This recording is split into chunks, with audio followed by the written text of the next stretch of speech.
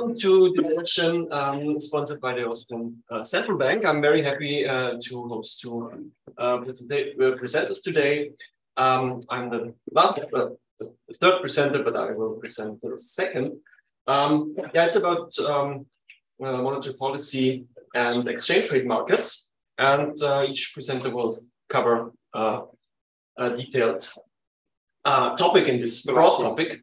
And exactly, we will start with Pawel. Then he will be discussed by Amina. Then we move over to my presentation, and I will very much looking forward to the discussion by Paolo. And finally, Daniel will be concluding the session by Will. So thank you very much again, and the floor is yours. Thank you so much.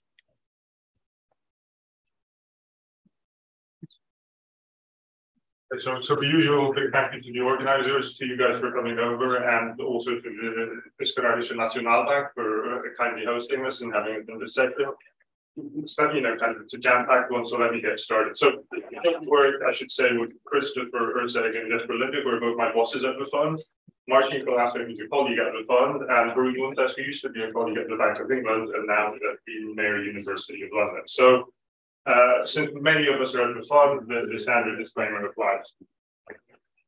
I'm going to jump right in, and in a way, the previous discussion and its reason was a very good introduction. So my motivating slide is going to have these two figures, right? Really, we've seen central bank balance sheet swell both as a share of GDP and also the share of assets outstanding, and kind of the very big picture question that we will be asking in this paper is, what happens when you run these assets down? So questions about the timing, are still very, very much alive. You've heard them being referred in the discussion.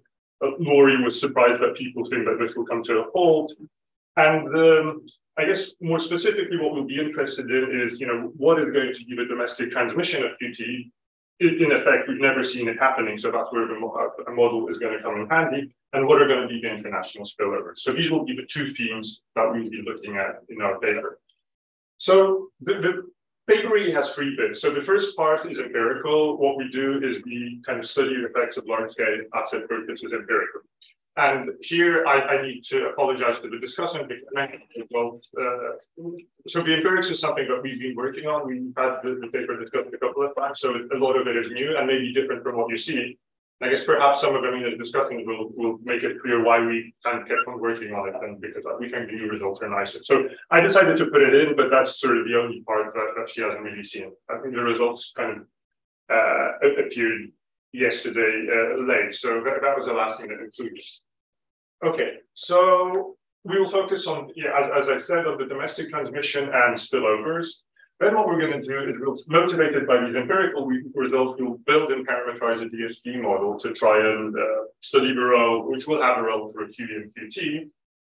We're going to have a few twists relative to extant papers, behavioral discounting, and convexity in price setting. And what we're going to do is they will imply, first of all, that QE works, so it's kind of interesting to analyze it in it. But we're not going to have a forward guidance puzzle, so forward guidance will be much less potent.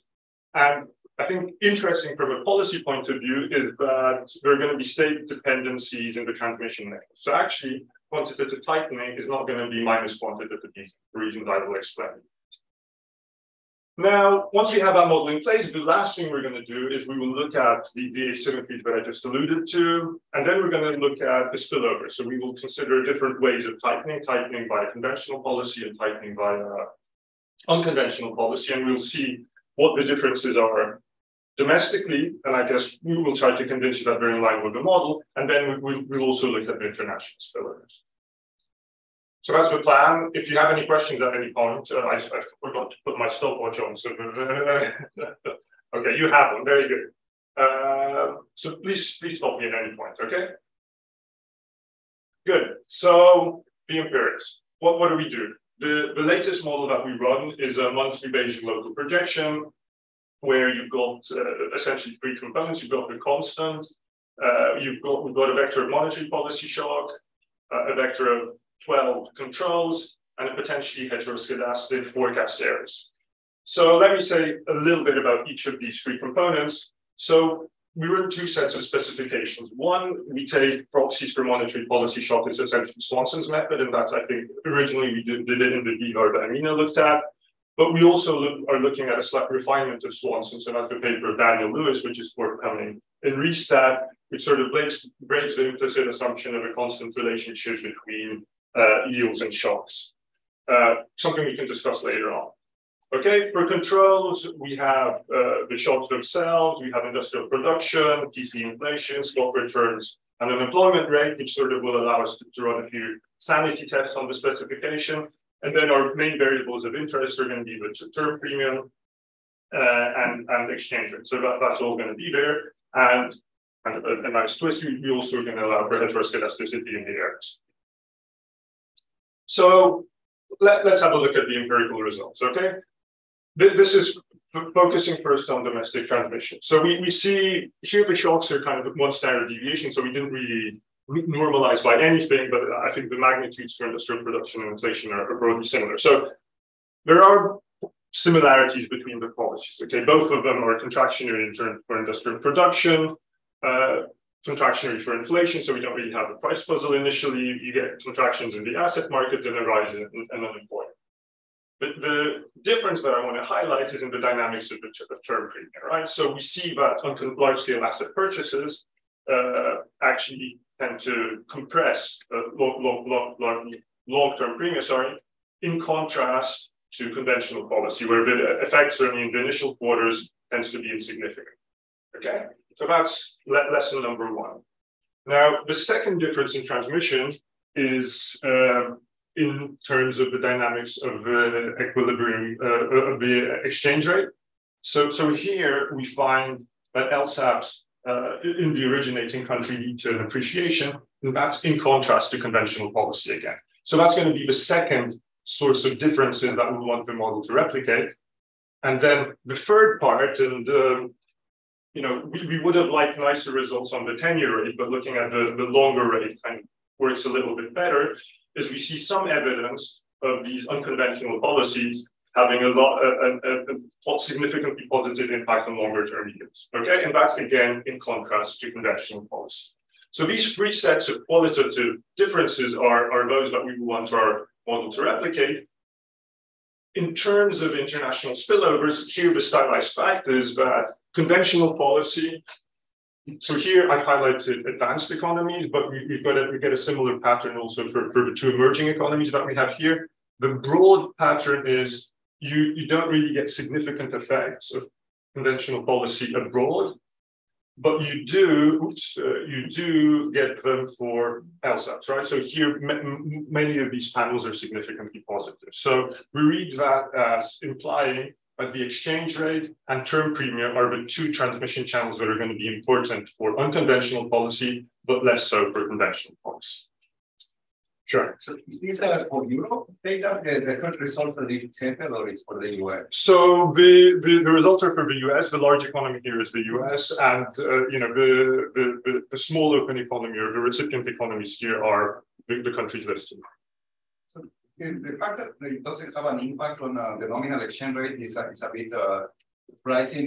There is this whole literature going to the 90s by Enkhbold and Evans, where they do a policy shock, and they find that tightening implies a very persistent appreciation of the US dollar. Okay, so what we're going to find in the model is that there are exchange rate effects, but they're going to be much smaller for the unconventional policy than for the conventional policy. So what I think this actually we got for both types of identified monetary policy shocks. So that result came out robustly, and these old results, I think it's good to have them in the background, but these identification methods have moved so far that even the way people were identifying shocks like 10 years ago, is you talk to them and say, we don't really believe that, right? So results, orthogonalized shock, we know why we kind of don't trust those results, is what I would say. Sure. Just a question: how did you do the non-effective exchange rate? Was it invoice weighted or not? I'm not 100% sure, but I can check it for you. So I think it was. We didn't do anything ourselves, so it was taken from one of the standard databases. So we didn't do. Yeah, exactly. Yeah. Okay. So these are the patterns that we will look for in the model. So let me tell you a little bit about the model. So essentially, at its heart, it's a very standard two-country open economy model. It features incomplete markets, but incompleteness is going to be kind of along more dimension than one, has home bias and consumption, sticky domestic and export prices, local currency pricing. For monetary policy, in the small economy, we just assume a standard Taylor rule. The foreign economy on top is going to be additionally potentially doing QE or QT. So to allow to make QE or QT meaningful, we need long-term bonds. So the first change we do is we introduce perpetuities modeled kind of in line with Woodford, which implies that a single parameter controls their duration, which makes it easy for us to control their duration. So we have long-term bonds. We need to allow the central banks to affect long-term bonds. And the mechanism we use there is borrowed from Cenkurdi and Ferrero's EJ. Essentially, there are these transaction costs, which imply that long-term and short-term assets are going to be imperfect substitutes. Okay, so what that's going to do, it will enable the central bank to affect term premium dynamics via these asset purchases. So we've got two elements of the change. The final thing we need is actually for these purchases of long-term assets, or for these changes in asset prices to affect real variables. So in a way, we need to introduce some limits to arbitrage, and there we follow the paper of Kolasa and Wesołowski, which is their 2020 JIE, which I guess is the paper most closely related to ours. And we have two types of agents: financially restricted ones, which we think of as mutual funds, which only trade in long-term bonds, and they'll have a weight of 15%. And we've got financially unrestricted agents who also trade in short-term bonds, but these unrestricted agents, think of them as households. They're not really expert investors. So when they trade in long-term bonds, they will be subject to these holding costs. So that's a model in one slide. And to understand the results that are coming, really, there are two relationships that are key. And the first is the non-arbitrage condition between long and short-term bonds. So which is this equation here. So the expected return on long-term assets are going to be related to the risk-free rate, or the one period holding returns, plus these costs. And what will happen, for example, is if the central bank decides to sell assets, that's going to increase the supply of assets that private agents have to hold, and implicitly it will force, conditional this thing here being constant, it will force the expected return on long-term assets being upwards. So if you then think of these long-term investors, essentially their Euler equation works off these long-term assets. So a central bank asset sale implies an increase in the long-term rate of return, and it's going to imply that consumption of these restricted agents is going to go down. Sure. Just to understand the asymmetry. So it's only the foreign country central bank that engaged in QE, right? Yeah. But it's also the home country that has potentially issuing long-term bonds. So exactly, only in the country that issues long-term bonds, that runs QE, do we need long-term bonds. Ah, right. The other one, that's not necessary.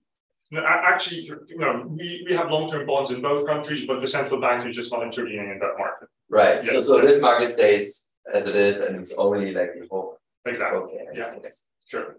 So it sounds important you have these separate agents to some degree at long and short maturity. Yes. Because QE is a swap of the two. Yes. So you're not internalizing it on a single balance sheet. Exactly. Yeah. So that's key. And I guess you could question the mechanism, and that's why obviously there are many different ways we could have introduced segmentation in. So that kind of puts a question mark over the results, and that's why we think the empirical validation is important. That's why that's where we look for kind of reassurance. Is there any asymmetry with the dollar or the other currency? Does the financially constrained agent borrow in dollars and do a carry trade or something, and that matters? Or no. Well, the asymmetry is going to be in the size of the two economies. So the dollar economy is going to be much larger. That's going to be the key, right? Okay. So the second relationship is essentially we get a long-term UIP condition, right? So expected returns on long-term bonds are related to returns on foreign long-term bonds and the expected depreciation, and that will matter for our spillover results. So essentially, we know that the exchange rate of the country implementing will tend to appreciate on impact.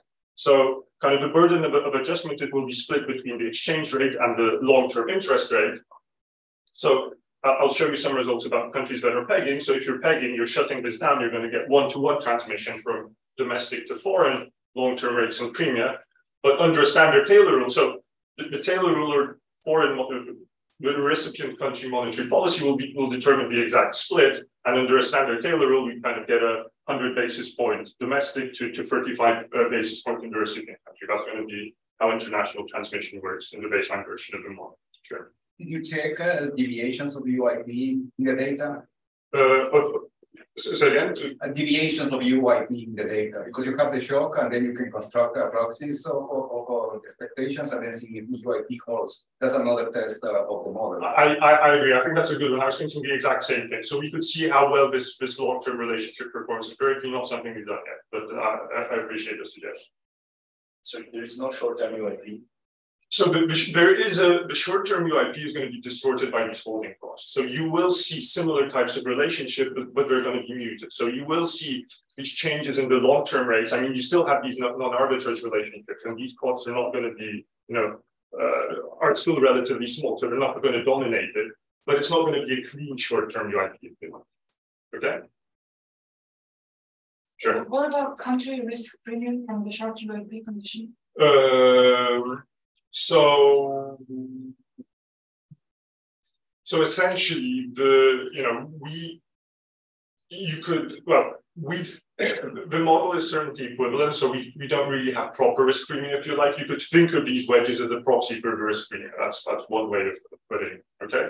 But it's, I know there are some people who would object to calling these wedges short-term premium, so that's a separate discussion, okay? So, sorry. Sure. You say you can construct a short-term UIP, but are the agents allowed to trade internationally the short-term bonds? No. So the short-term bonds are not traded internationally. Okay. Those markets are segmented. But the guys the unrestricted agents who can hold short-term bonds, they can trade in long-term bonds. So in essence, it's going to work through long-term bonds, but you're not going to get full transmission to short-term bonds. Okay, that's good. Okay. Okay. In terms of monetary policy, we have a standard Taylor rule, zero lower bound, and we sort of assume that the standard monetary policy is the instrument of choice, in that when you specify the rule for unconventional monetary policy, it doesn't really respond to conditions. It's kind of discretionary and persistent. So we assume that the central bank buys assets and then sort of allows them to roll off its balance sheet unless another discretionary shock occurs. So if you thought, so we know that different rules for QE could really matter here, but that's not something we investigate. Okay, so what we do we differentiate our model from Kolasa and Westerwolski, we allow for a little bit of behavioral discounting on the Boeck, which effectively kills the forward guidance puzzle, which I'll show you. And we have a banana-shaped Phillips curve, courtesy of the work that Jesper and Spillovers did. And that will imply that there are these asymmetries in transmission that, depending on what point you conduct policy, is going to matter. Calibration is set in line with extant papers and kind of motivated by both empirical evidence and I'm not going to pretend by the local projection results that you've just seen, since these results are new, but we will be reconciling the model with those more closely. And I guess in terms of the QE multipliers, which are, you probably might wonder about, what we currently have built in is that a 1.75% sell-off of central bank bond holdings kind of does an order of magnitude less to output, and there are persistent increases in long rates. So, and as I mentioned, we have the model is certainly equivalent, but we solve it non-linearly to account for these effects of the Kimball aggregation. Okay, so let's have a look at the domestic transmission. So the first exercise we do is we take the model, we standardize by assuming a 10 basis point reaction of the nominal interest rate, and we look at what quantitative tightening does and relative to conventional monetary policy. So the first thing you see is that the reaction on output and inflation for a given response of the nominal interest rate is much smaller for quantitative easing. So we think this is actually, in light of these new empirical evidence, we think this is a little bit too small. What is regulated by the model is the share of these restricted agents. So to beef it up, we will need some more restricted agents. That's what we have in there at the moment. Second, well, you can obviously see that the term premium responds much more under unconventional policy. If we say that the real exchange rate responds more to unconventional monetary policy, and I guess to get a better sense of that, so here it kind of looks broadly in line, but if you think about blowing up these impulse responses, and if we normalize by output and inflation, you can imagine that the real exchange rate response for QE would really kind of dominate the one we see for conventional monetary policy. So these two channels, the term premium and the real exchange rate, are really where you get big differences between conventional and unconventional policy. Sure. So in the data you showed that there is no impact on the nominal exchange rate, and given that prices are sticky, so there shouldn't be an impact on the real exchange rate, right? Yet the model is predicting a very strong appreciation. Sure. Okay. So imagine the impulse. So this impulse response is around the 10th of this. So if you imagine increasing the shock, the unconventional shock, then you get similar responses on output and inflation, because that's sort of the empirical exercise we were doing, right? If I was to quickly go back to, well, which I'm not going to those impulse responses, the one standard deviation of quantitative easing shock had a similar effect on inflation and output. So if you did that, so imagine multiplying the green line by 10, then you would have a roughly 7-fold larger impact of unconventional on the real exchange rate. So you still have an impact of conventional monetary policy on the exchange rate. So that's not exactly in line with the model, right? I mean, it's not exactly zero, but it's much, much smaller is what the model's telling relative to unconventional policy. Does that make sense? Yeah, but I think it's still a larger impact of conventional monetary policy the model is telling us on exchange rates. So that's not consistent with the data. No, okay, so what I'm trying to say is that's conditional. So here we're normalizing by the responsive. No, you understand. So we're normalizing by a different thing than we normalize in the empirical exercise. So if we were to normalize by output, you would need to multiply this green line by like 10 times, right? And then, then the green line would go to minus 10 or 12, whereas the blue line would go to minus 1. So you'd have a 10 times larger impact of unconventional policy on the exchange rate. Okay, so much, much larger. Okay, any other questions? So this is just very briefly showing you, this is showing the forward guidance and getting the model. So the green line shows the, so we have, here we're starting to look at a baseline scenario, which is meant to proxy COVID. And you see, and we're looking at how efficient the two tools are. So forward guidance promising to commit to holding rates lower for 3 years, longer per gram, does a little bit, but it's nowhere near as potent as in the standard model. In contrast, QE of the size that we've seen in the data actually is a lot more potent. There's a lot more to inflation and output. The second thing that I promised to show you is the asymmetry between QE and QT. Okay, so essentially there are going to be two reasons why QE and minus QT are different. One is that QE is conducted in a liquidity trap, so you're constraining the nominal interest rate, it's unable to respond. That kind of mechanically gives you, in part, a larger response of output. The other, so, if you were to mechanically translate it to inflation, you would expect similar inflation responses. But here's where Kimball kicks in. So Kimball implies that the slope of the Phillips curve in an economic slump is much flatter when you're conducting QE than in QT. So because of that, what the model's telling you, that the effects on inflation of the two policies are going to be comparable, even though there's actually this large threefold disparity in terms of their effects on output. So the only source of asymmetry is the lack of a response by the central bank. Okay. So that's about 50%. The other 50% is the fact that the Phillips curve is nonlinear. So if we were to add a third line, you would kind of see the decomposition. So it's sort of 50-50. 50. That's it. Along which, what are you using as a of the differences. So in output. Exactly. Okay. Yeah. Okay. Okay. So how am I doing on time? Pretty well. So let's say 2 to 4 minutes. Okay. That translates into pretty terrible. I'm giving you to tell you about it. Okay. So here we're starting to look at spillovers. And when looking at spillovers, what we have is, so we have that baseline scenario, just kind of think of the COVID shock, that's the blue line. So what we layer on top is we want to have these unanticipated cost push shock, but push inflation up, but sort of leave output broadly in line with where it was. So it's a kind of a very stylized way to think of the post-COVID surge in inflation.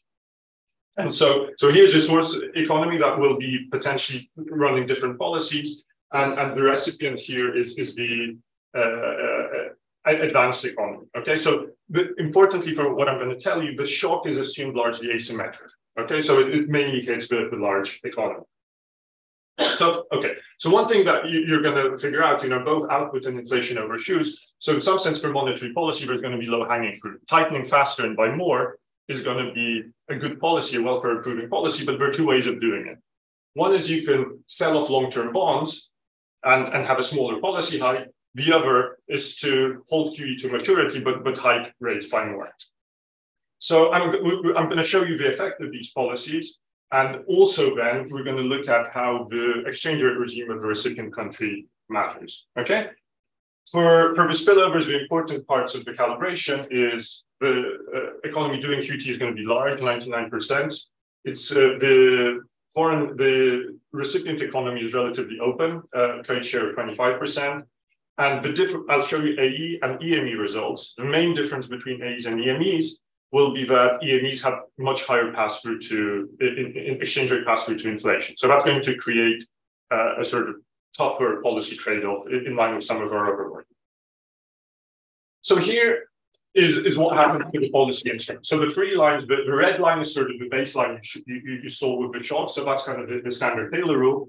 The green line here corresponds to a much faster bond sell-off, and that allows you to keep nominal interest rates for longer. And then the blue line is you hike sooner and you hike it by a bit more. In all the other panels, I'm only going to focus on deviations of the blue from the red and of the green from the red. So as you can see, we've calibrated these two policies to ensure that broadly both of them achieve a similar effect on output and inflation. And you immediately see, kind of in terms of domestic transmission, that QE has a much larger effect on long-term yields, okay? So when we look at what happens to an advanced economy, we see that, again, the two channels we talked about, so there's a transmission via the exchange rate, much more intensive under QE, and via the longer term premium. Okay, so essentially for advanced economies, you see somewhat larger effects, somewhat larger negative spillovers of unconventional policy. But things really start looking dire if you focus on the emerging market economy. You have similar exchange rate movements, but they actually translate into much larger inflationary pressures. These larger inflationary pressures merit much larger interest rate hikes. And so you end up with considerably lower emerging market output in this simulation, okay? That's under flexible inflation targeting. So where I'm going to finish, the last thing I wanted to show you is how this emerging market picture changes if you're a pegger instead. Okay, so if you're a pegger, we assume you're pegging the nominal exchange rate, so that there's markedly less real exchange rate dynamics, right? And we see that because if you recall, kind of the decomposition adjustment can happen either by the exchange rate or the term premium. So because you're fixing the exchange rate, you get much larger response of emerging market economy long rates, which feeds into kind of the channel we discussed with Paolo, also into a much higher path of the short rate. So what that translates to under quantitative easing is massive output and inflation losses relative to flexible inflation targeting. Okay, so it's kind of quantitative, and you have an element that both for conventional tightening, which is in the right column, and for quantitative easing, but quantitatively it's much larger for quantitative easing.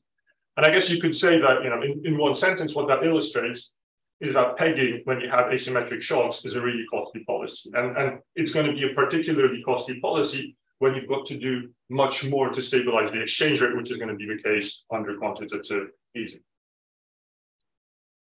Okay, so that brings me to the end of my time. So really the three takeaways is that we find evidence of differences in propagation between QE and QT and conventional policy. I showed you that we kind of identify larger effects of QE on domestic output relative to QE because of these two effects, because of the ZLB and because of Kimball. And taken together, what our results imply is that we would expect significantly larger spillovers of kind of balance sheet shrinkages relative to conventional policy. So in some sense, perhaps the resilience of the emerging market economies that was mentioned in the panel before, well, could be in part reflecting the fact that we haven't really seen these balance sheets starting to shrink at pace, at least according to the model. Thank you.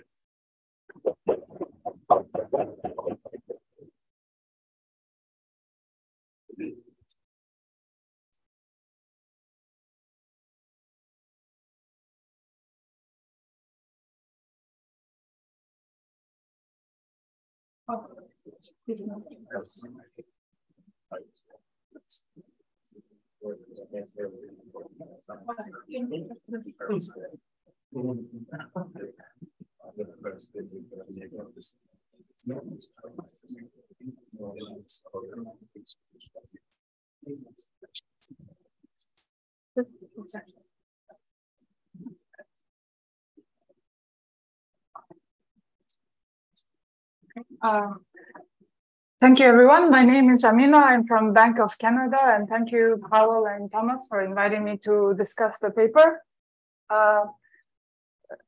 This is a very interesting paper where they, in a nutshell, the question asks, like, what are the impacts of domestic transmission and international spillovers from the quantitative easing and quantitative tightening relative to conventional monetary policy.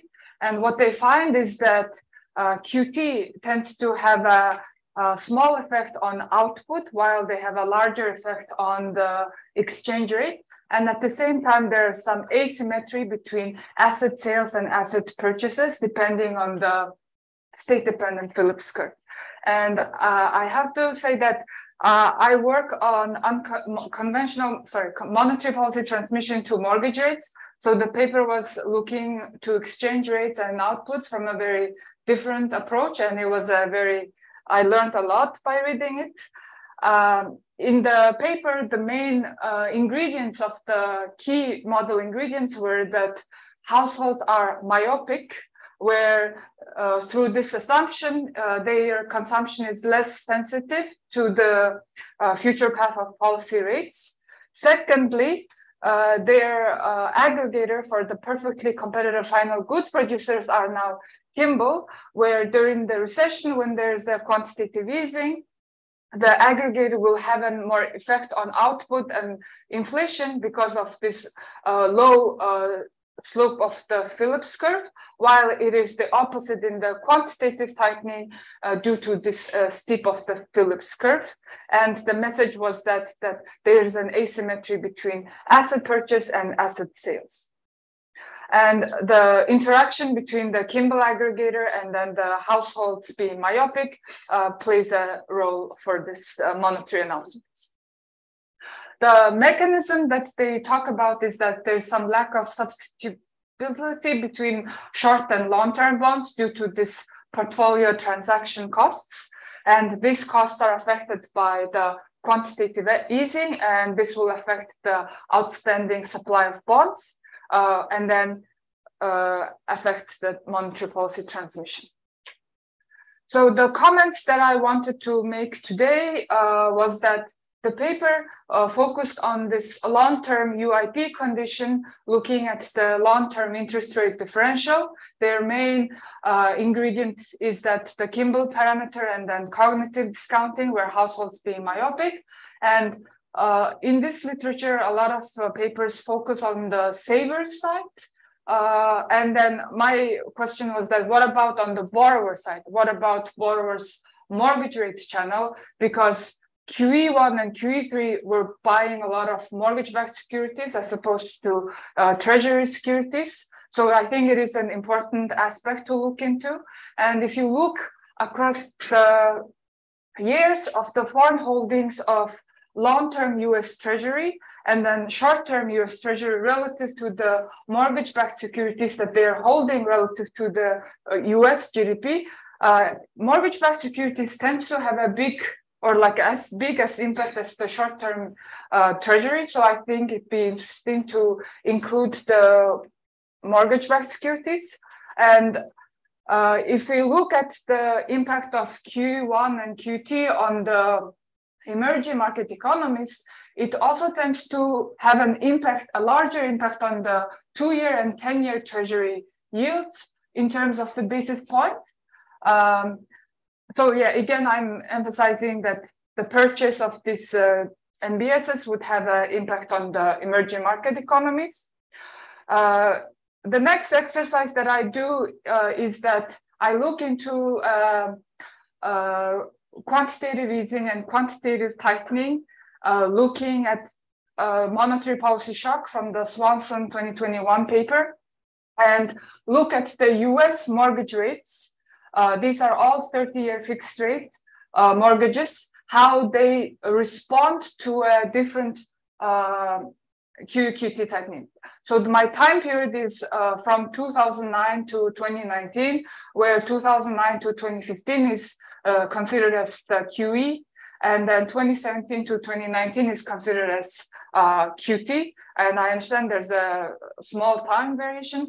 And at the same time, I control for credit score and loan to value ratio. And some like a preliminary result shows me that during the quantitative tightening, banks were increasing the mortgage rates, while during the quantitative easing, they declined their mortgage rates. And this indicates that through this QE effect, because now mortgage rates are lower, households have more consumption. So then, which would furthermore affect your output economy in the US.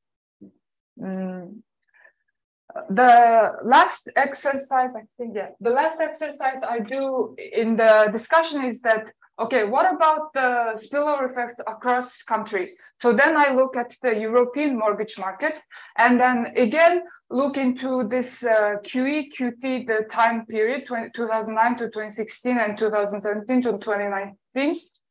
And then looking into a 5-year fixed rate, 5-year mortgages in Europe, seems to show me that in the beginning there's lowering their mortgage rates, but over time it has an insignificant effect.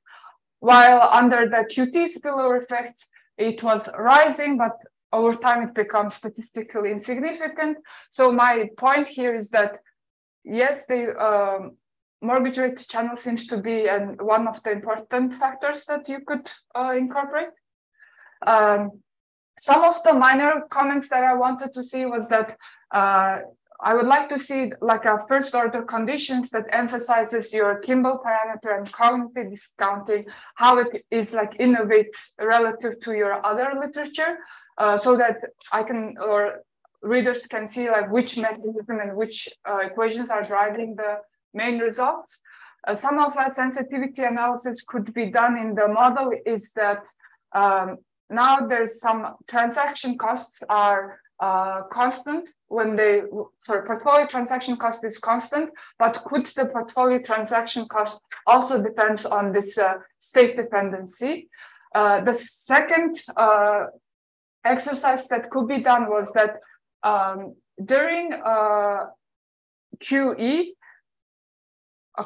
during quantitative tightening, there was a flight to safety to the US, so which could be captured by the risk aversion parameter in the model versus US investors searching for yields in the emerging markets. And then this could be maybe captured through the lower term premium in the transaction cost. And I think you have mentioned already, but I wanted to see like fixed and flexible exchange rate when they use the monetary policy, what kind of equation they use. And then the consideration of like when there's a credit boom and asset bubbles in the emerging countries, how do they interact with the monetary policy, as well as during the quantitative tightening when money flies out, how does the fire sale also feed into this exchange rate transmission. And lastly, I would like to, maybe the newer version have it, but there's could be interesting calibration tables based on advanced economy and emerging economies, as well as the figures would show how they respond instead of in one country. So this overall, I really enjoyed this paper. It's very interesting, thought-provoking, and very timely, and it's an important contribution to the literature. I encourage everyone to read this, and I learned a lot from a different approach. And thank you for inviting me to the talk.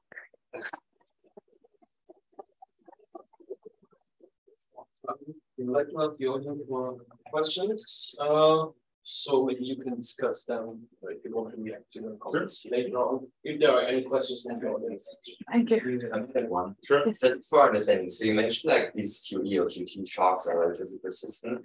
And like, and now your IRS, I saw they were rarely going down. What's the reason for this going down? Because you have positive inflation, or? So there are two things. So in what we assume for the QE, what we're trying to proxy is kind of the rate of rollover of these assets that you expect. So if you have 10-year assets and kind of if you expect that, you know, all of them were initially 10-year, but you have a balanced portfolio of them, a chunk of them is going to mature and fall off your balance sheet. So the speed of decline, most of that was trying to capture that. On top of which, because I was showing you kind of real QE holdings, even if we, so inflation is doing a little bit on top, but most of the downward trend, that was kind of assets maturing and kind of endogenously or exogenously falling off the central bank's balance sheet. Yes, I see. Just so you stress calculating discounting to kill and to solve the forward guidance problem. Why is that important for your result? What would you lose if you don't have that? I think so. The reason we're stressing it, so it's not first order important. We think it makes for a nicer story that we have a model that doesn't have the forward guidance puzzle. If you, at the end of the day, the question is why did central banks do QE in the first place? So in this model, they had a reason to do QE. If you have a model in which kind of the forward guidance puzzle is alive and kicking, you essentially don't need to do QE at all. You've got a better tool in forward guidance, so why not just use that? And so I guess we were slightly reassured that we have a model in which it actually makes sense to do QE, and that's kind of why we tweaked along that dimension. Okay. I have one comment. It's a QE or QT. So it's a QT is many people is very surprising. So it's a 2008 or 9. So it's a very high impact to exchange rate. So but it's a QT. So it's we are more it's introduced adapting so what guidance etc. So it's another shock is very mild. So this is how the impact is very slow, and I'm another thing is household consumption, etc. So it's okay, it's an easy job okay. Thank you. No, so I agree. So I think we could. I think we're still, but I don't think, and that was highlighted by Laurie in her discussion. I think, there's a wide variety of different expectations as to how QT will unwind. So even though these assets have been purchased, I don't think people are still clear on what exactly is going to happen and whether, and certainly if you read there's a number of recent policymakers' speeches in which we're speculating about accelerating the pace. So I would argue that there's still considerable uncertainty around QT, but arguably, ahead of, before QE was introduced at all, you could argue that information on top was larger. That's probably not something that we have in the model. So the asymmetries we have are not due to one policy being more surprising than the other, if you like. Okay, thank you very much again for your contribution and the discussion. And I will directly move over to my presentation here. And I will add another layer to this discussion, namely basically what a specific currency trading strategy how this affects actually the transmission of monetary policy. This is very much work in progress, and my colleague Alina, she's from finance. This is the first time I was working together with a colleague from finance, and so probably you have seen it in the paper that we are not really sure if it's fully an economics paper or finance paper. So that's why I appreciate every comment you will have. The usual disclaimer applies here. Let me start also with two motivational figures. The first one is basically the change in interest rate differentials relative to the US versus the exchange rate appreciation versus the US dollar. And you see two colors here, and they refer to different periods. So basically, the red color is from 89 till 2000, and this is from 2003 to 2006. And what we know from theory, basically standard theory, is that the monetary policy tightening leads to an appreciation of the domestic currency. Well, here you see basically two different slopes, not only magnitude, but also in sign, more importantly. And that might have a lot of reasons, different macroeconomic fundamentals, faster pace of tightening, and so on. And what we argue in this paper is that actually, when you conduct monetary policy, you do not only reveal or do not only set interest rates or conventional monetary policy tools you apply, but also some kind of information that you reveal during your policy announcements. And these information shocks, how we deem it, might have a different effect on exchange rates. And the second point here is it's always vis-a-vis the US dollar, because the US dollar has a special role in the global financial system. So this is the first thing I want to mention here. The second is actually, I'm sorry, I forgot to set the timer. I don't want to use too much of your time. So yeah, going back to the second thing here is, again, the interest rate differential over the period of 2000 to 2020, and the net open interest. And this measure here is a measure for carry trade activity. It says it's based on outstanding currency derivatives. And if this is a positive measure, we have an overhang of investors that actually sell US dollar. And when this is negative, we have an overhang of investors that actually buy US dollar. Yes, please. Sorry, I think I missed it. What was the color of the left? This one? Yeah. Yes, I'm sorry. So this is the period from 89 to 2000, and this is 2003 to 2006. Both are actually Fed tightening episodes. Yeah, I'm sorry, I missed that. Yeah, exactly. And here you see basically a very strong positive correlation between this measure of carry trade and the interest rate differential, which is not surprising. Basically, as a carry trade is basically exploiting the interest rate differential. Just to understand the derivatives, yes. So I mean, there's always two counterparts, right? So it's like from this perspective of the other country, or where, I mean, this is always vis-a-vis the US dollar. Yeah, but I mean, are there like either intermediaries in the US that are holding the other side of the derivative? Yes. Because in some sense, yeah, say it means somebody has to have the exactly. So that's a good point, actually. Yeah, it must be the case, actually, because the dealers are holding actually. I'm not sure, but globally they have to cancel out, right? It says like it has to net out, yeah. So that's a good point. Just to understand, like, yeah, exactly. Yeah, we interpret it as a carry trade measure. So if it's far away from zero, then we have a lot of carry trades. So open outstanding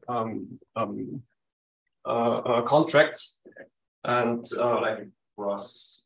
Exactly. Yeah, exactly. Yeah, and here it's netted out. It's long minus short over the total outstanding amount. Exactly. What we're doing in this paper, or what we are aiming to do, is basically to put both things together. So we want to check what the impact of US monetary and information shocks is on a broad set of currency vis-a-vis the US dollar. So this is the first stage where we have a linear model. And then to take into account this carry trade activity, we actually estimate a nonlinear model, a threshold model, to actually check how this activity is affecting the interest rate, the currency dynamics here. And then we try to exploit this information for a trading exercise, but I'm afraid I won't have too much time to go too deep into this. Can I just thing. yeah. On the previous slide on the yes. You average across time, no? Yeah. Yeah, it's just the and in the left hand side instead you split across the two. Exactly. So fine. Yeah. So it's kind of average. Exactly. So yeah, it's just the motivation here will be a bit more precise during the critical analysis here. What do we use? Basically, we use as a first step a linear VER model to 31 currencies, advanced and emerging currencies, and to analyze the second part here, we use the threshold VER model. I will come to that in a second, and also. Extensive trading exercise where we try to outperform a benchmark portfolio. Short on the related literature, we are tackling 3 strands of literature. The first one is quite popular in economics. It's the distinction between monetary policy shocks and information shocks. Here we have a specific focus on currency markets. The second is a little bit more in the finance perspective. So what is the role of currency carry trades for FX dynamics? Here you have this paper by Markus Brunnermeier, who actually argued that a lot of carry trades put some kind of instability in the system, because if a monetary policy shock occurs, traders have to unwind the positions quickly, and that could lead actually to a sudden devaluation. And finally, as we mentioned, as we use the US dollar as a counterparty currency here, this basically summarizes that there is something special of the role of the US dollar. So I have to define 2 concepts here, basically. The first one is carry trade. I'll be quickly on that. This is a trading strategy where you borrow low yielding currency and invest in a high yielding currency. So basically you use the URP violation, you exploit that. The premise for profit is that you first have a non-trivial interest rate differential. And the second one is that you have a stable and not very appreciating funding currency. When we look at FX markets here, we find several anomalies. So for instance, that you have a disconnecting, that the macroeconomic fundamentals are not really able to explain FX dynamics, that you have skewness in FX returns, that you have fat tails, and so on. Our hypothesis here is that the monetary policy and information shocks affect FX markets with opposite signs. And the core idea is that shocks are per se not anticipated.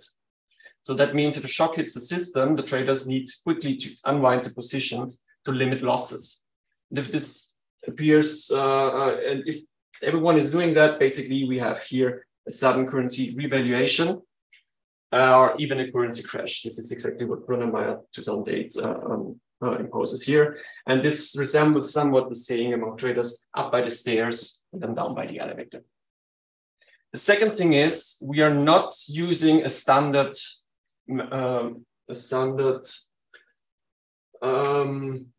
economic model like a Taylor rule model or a monetary model to model the spot rate here, but we have a cash flow view.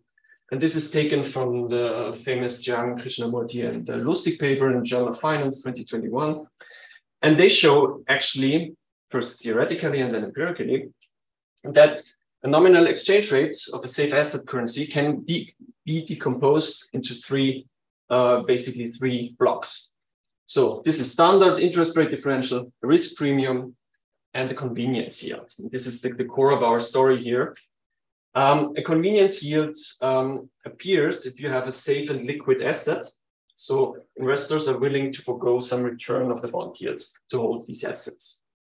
And in this paper, the authors showed actually that the convenience yield gap is proportional to the treasury basis. And the treasury basis is the difference between the yield on a cash position in US treasuries and the synthetic dollar yield in a foreign bond, which is then hedged back to the US. And that's something they showed very nicely. That's what we are going to use in our next model step here. You will see actually in the vector of endogenous variable we use for the VR, these variables stemming from the previous definition, and we had two more. This is exactly the core of our identification of monetary policy shocks and information shocks. So our identification rests on the insights of Jaroshinsky and Karadi 2020, which is basically a two-step procedure consisting of a high-frequency identification and sign restrictions.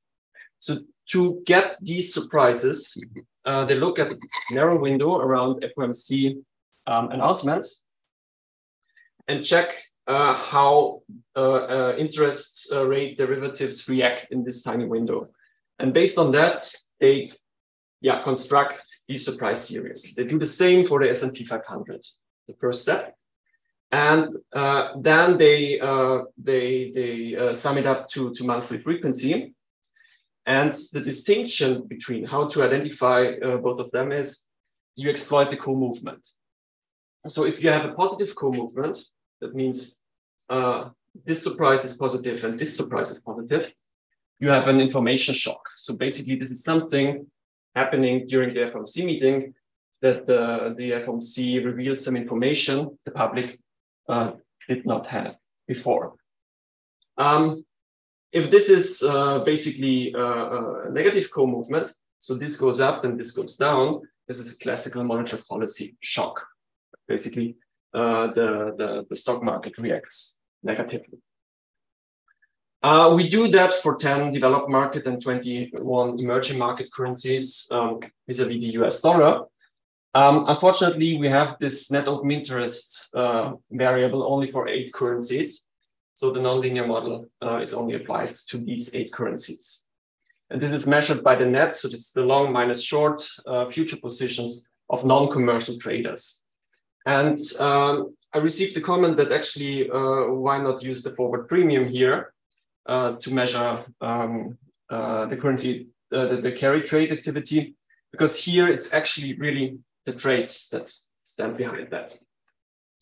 And this is exactly the summary of the identification of our monetary policy shock thing here. As I said, it rests on the work by Marek and Peter here. Can I ask? Of course. Is this daily data or? Daily data? Yeah. What's the frequency of the data? Exactly.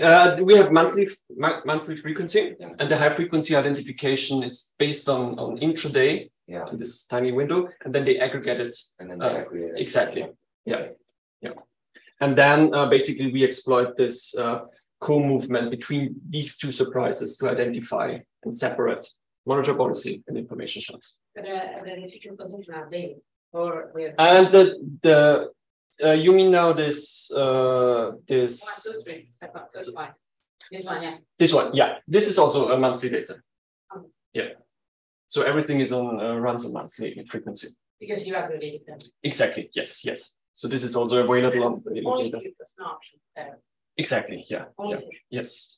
Yes. So that's basically the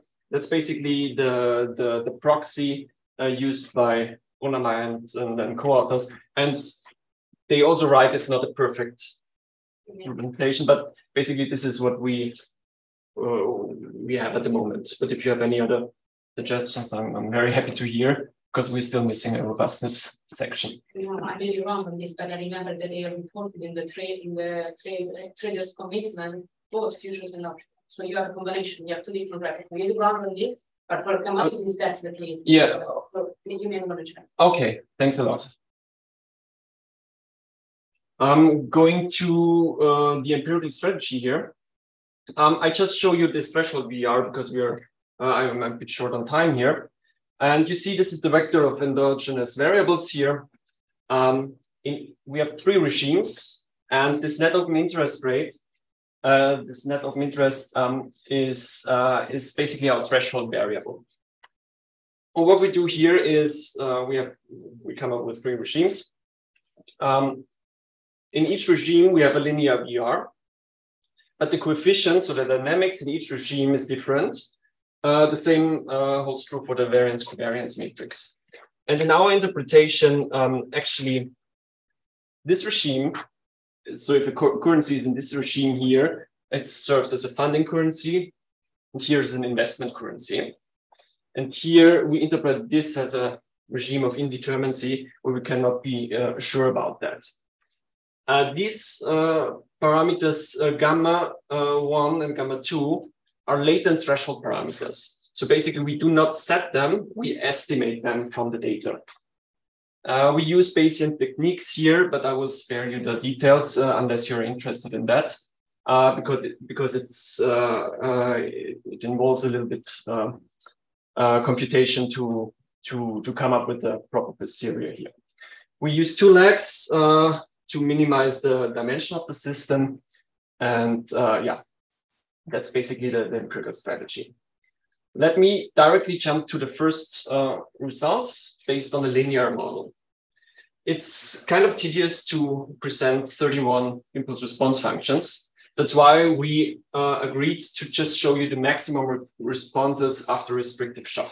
So basically we looked at the impulse response functions, then we checked at which period in time the maximum response happened. And that's what we plot here along with the confidence bounds.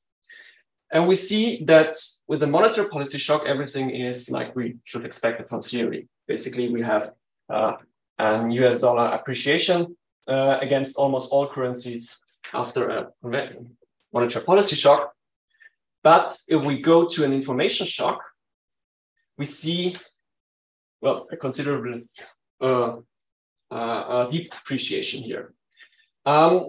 What we argue at the moment is that the difference in reaction here is mostly due to the currency's characteristics, which could also stem from its attractiveness to carry trades thing here.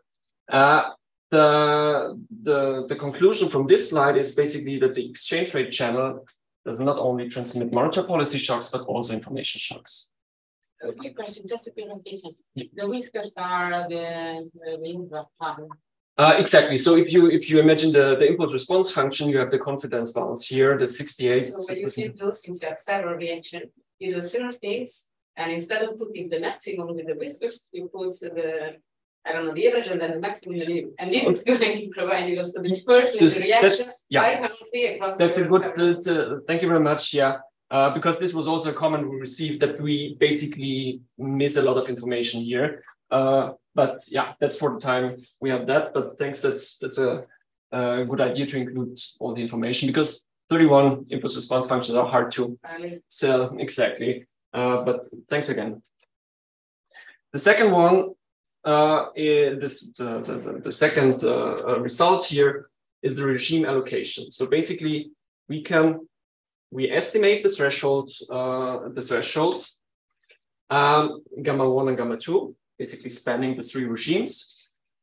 And we see that this is kind of heterogeneous across our 8 currencies here.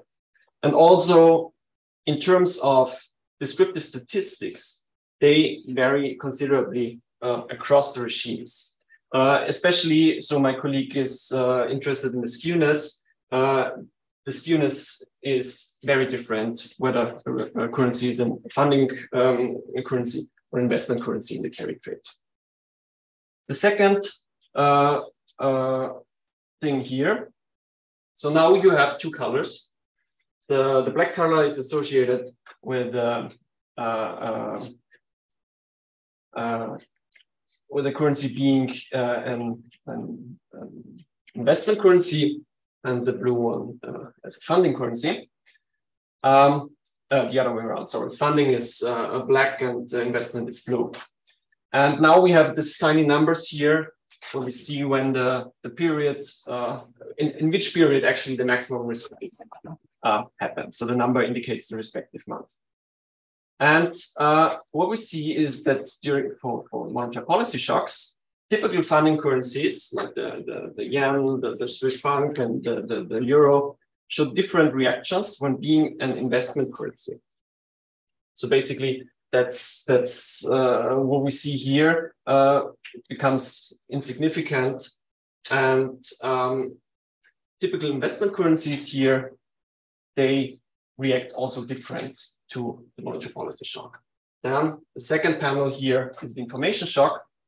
The typical investment currencies here on the right-hand side show a pronounced appreciation when used as an investment currency.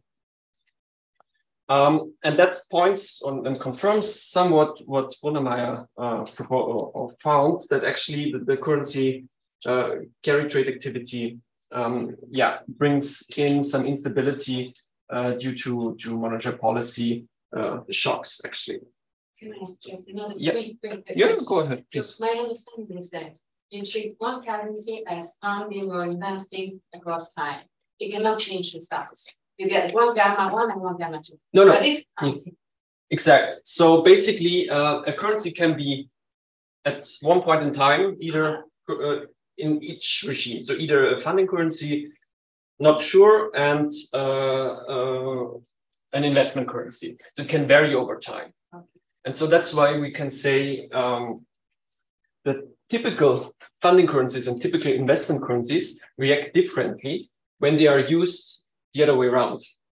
That's what we can achieve with this model. Thank you for the question. Yeah, but the gamma is like country specific. Exactly. So we don't have, it's currency specific. Exactly. So we have for each currency, we ran the model for each currency. So there is no international dimension in that sense.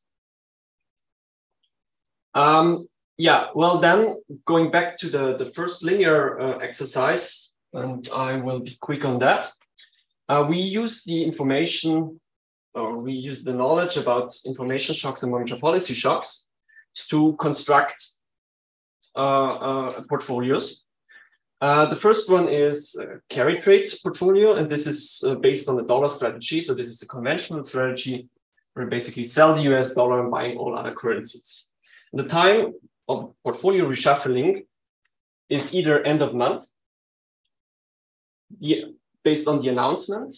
And the green line is basically we use information of being a monetary policy shock or an information shock to reshuffle our portfolio. And here you see basically that we outperform over time. So this is the cumulative return. The strategies when we use basically also the nature of the shock.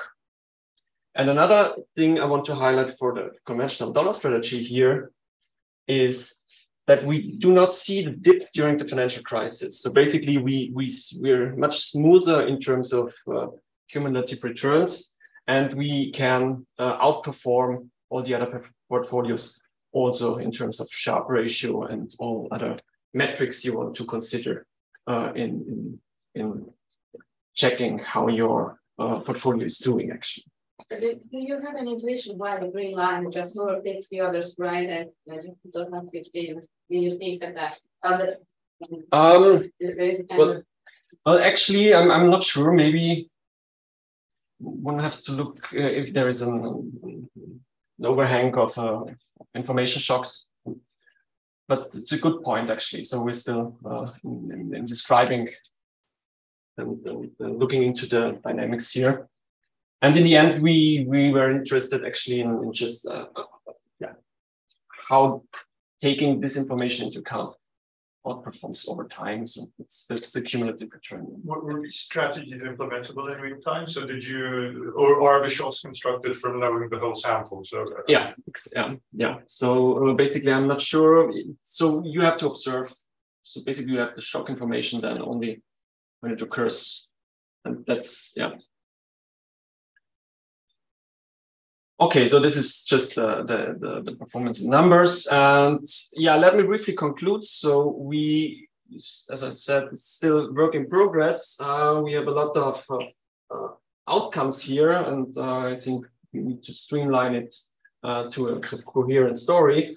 But I think the main goal we want to achieve is actually to sell this nonlinear model. Because we have the information about carry trade. It's not a perfect information, but it, as we have seen, it really affects exchange rate dynamics. And it would be also nice not only to look against the US dollar, but also consider different currency pairs, because carry trade is not only happening against the US dollar, but is still on the list. And yeah.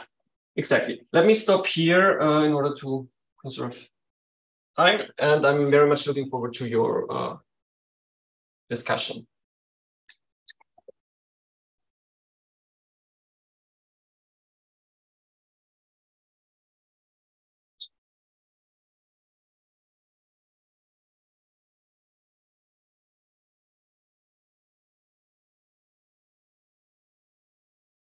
Oops.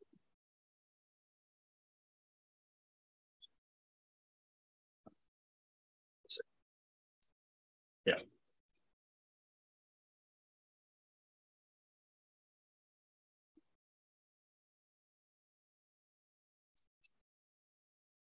All right. Cool. Thank you, Thomas, for inviting me to discuss this paper. Pleasure to be here. Usual disclaimer applied. These are my own opinions and not those of the BIS. Okay, so let me try to reintroduce what the paper is trying to do in a very pedagogical way. Maybe it's too much for this audience, but I mean, it's too simple for this audience, but I like simple stuff. Okay, so the main question is what is the impact of US monetary policy shock on foreign currency vis-a-vis the dollar? Now, if we start from a very simple model in which there is no currency risk or investors are risk neutral, then the no arbitrage condition would imply the conventional uncovered interest rate parity, right? This just says that the expected depreciation of the foreign currency is proportional to the interest rate differential, which in turn implies that a US tightening should appreciate the dollar vis-a-vis the foreign currency in order to generate an expected depreciation. Now, does this relationship hold in the data? Well, the empirical evidence seems to suggest that once you properly identify the US monetary policy shock, it kind of holds on average, right? The dollar tends to appreciate after a tightening, after a Fed's tightening. However, there are, as Engel and Frankel noticed already 40 years ago, there are many days in which Fed tightening is associated with a depreciation of the dollar rather than an appreciation of the dollar. So how can we explain this seemingly this puzzling behavior of the dollar? Well, if we were to look at a more general model of the exchange rate that takes into consideration risk, premium, and convenience yield, then we would see that the expected depreciation of the foreign currency vis-a-vis the dollar, it's not only proportional to the interest rate differential, but it's also affected by the currency risk premium and by the convenience yield of the dollar relative to the convenience yield of the currency that we are comparing it to. And now here is the key idea. Well, now a US monetary policy shock does not affect the exchange rate only by altering the interest rate differential, but it also affects it through this additional two channels. That is, once the Fed tightening, something happens to the risk premium required by the investor or to the dollar convenience yield, and this changes through this channel the relationship between the US policy rate and the exchange rate, and can actually change sign. And that's indeed what the literature has gone in these recent years. Most of the literature has, and it seems to a robust result of the literature is that, well, different type of monetary policy shock have different effect on the risk premium. Pure monetary policy shock tend to not change the risk premium, I would say, and therefore leads to an appreciation of the currency, while information shock, that is tightening, that are associated with an increase in the stock price, what are typically called information shock, tend to have the opposite effect because they tend to be associated with positive news about the US economies, therefore they reduce the risk premium, and therefore they tend to depreciate the dollar rather than appreciate. Okay? And then comes Thomas' paper. And the idea in Thomas' paper is, well, you know, the risk premium can behave differently, not only due to the difference in the type of shock, the type of Fed's tightening, but also the response of this risk premium can be heterogeneous across currencies, depending on how these currencies are used, right? In particular, depending on which side of the carry trades these currencies are, okay?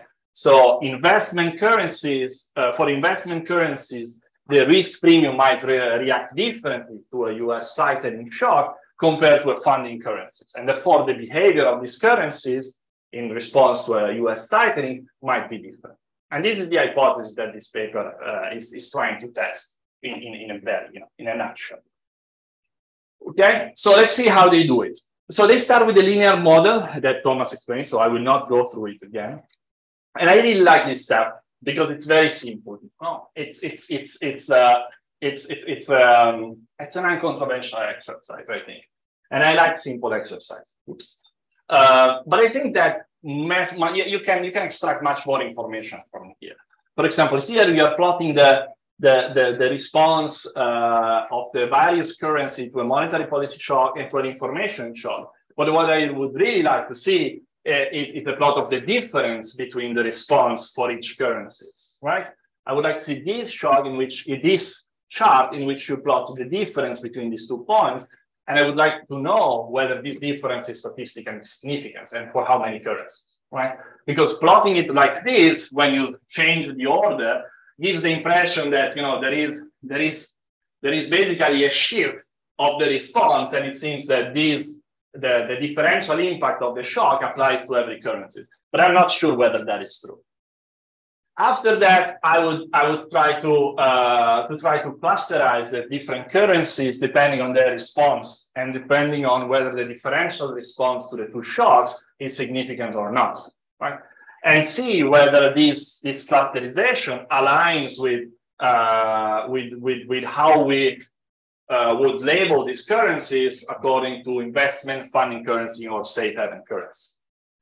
Or you can do the opposite exercise, and you can start with putting these currencies into buckets: investment, funding, safe haven currency, and then simply run a panel regression with dummies and see whether you find significantly different coefficients. This is, you know, plain vanilla.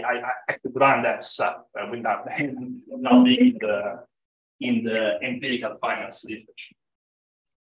And the reason why I like this exercise is because I don't really like the second exercise. And the reason is, I'm not a fan of Markov switching models. I've used them and I've learned that they are extremely delicate. You change one assumption, the results change dramatically. They are super delicate. So I would really need to see much more to be convinced that this is actually a good model, it fits the data well, and I can really trust the results of this model. For example, which parameters are significantly different across these 3 regimes that you are estimating? And are these parameters related to the story that we are trying to test here? One thing that you can think of doing immediately, you have a model, right? Rather than plotting the empirical moments like you show in your slides, why don't you compute the theoretical moment? Why don't you compute expected excess returns of each currencies in the various regimes, and you tell me whether they align with the intuition, right? Intuitively, So this is the third regime, where it's a regime in which the currency is used mostly as an investment currency, right? So in this regime, I would expect that the expected excess return of this currency is higher than in this regime, okay? And higher than in this regime, correct? So does this hold in your estimated model or not? This sort of like robustness test to convince me that you know, we are really capturing what we are meant to capture with this. The other thing, and I mean, I checked in the appendix, but it was really hard to see it just by looking at the graphs. Can you tell me more about the probabilities that you estimate of being in one regime compared to the other? Are they positively correlated across currencies? Because if they are, then it seems to me that you are capturing time-fixed effect. Or are they negatively correlated across groups of currencies, right? In that case, you would be capturing carry trade time-fixed effect. There are periods in which funding currencies are used for funding and investment currencies are used for investment reasons. And these are periods in which there is a lot of carry trade activity and periods in which the relationship switches. But that doesn't mean that investment currencies now are used for funding and vice versa. It simply means that these are periods in which there is not a lot of carry trade activity, okay? And I'm saying this because by looking at these thresholds that you estimate, it doesn't look like the sign changes for many currencies. So for investment currencies, if I'm not mistaken, the net open interest has to be positive, right? So for the Australian dollars, in the third regime, you know, gamma 2 is positive, it's higher than gamma 1, but still gamma 1 is positive as well. So it seems to me that this index that you're using, you call this regime investment and funding, but to me, this seems to capture more like an intensity of carry trade rather than that the currency is switching its role in the carry trade, strategy, right? But if it's an intense, if that variable is like a carry trade intensity variable, why don't you just simply modeling with an interaction term, right? You just try to estimate the response of the exchange rate, and you add this interaction term with the net open interest.